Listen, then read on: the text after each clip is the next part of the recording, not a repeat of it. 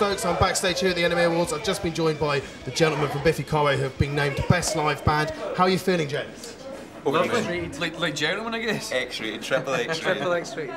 You put a lot into your live shows. Is this it's a good reward for you guys? Yeah, I think right from day one, which is probably about 100 years ago, we've really prided ourselves on giving everything at the live shows, and so it's what we do best really, and so to bring this home and get a wee bit of recognition for it's amazing. We love the shows anyway, but this will gives us an ego boost. It's a reason to do it for the next 10 years, isn't it? and obviously you suffered a little bit for your art this year, your live art at any rate, at Glastonbury, a bit of an injury, so is it nice to be rewarded at the end of it? It's total though, my knees are never going to be the same again. I feel like an old man, they're still totally jiggered and fucked, but it is worth the pain every night. It's a gift. Live music is a gift we receive and we also give.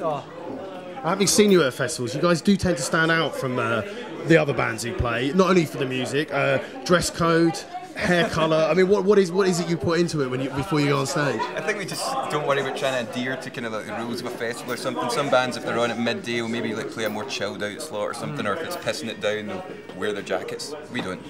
We would just go topless all the time.